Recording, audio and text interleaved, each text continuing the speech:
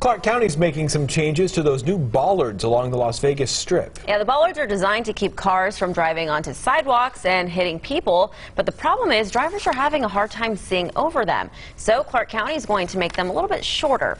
Crews will block travel lanes on some parts of Las Vegas Boulevard until the bollards are fixed.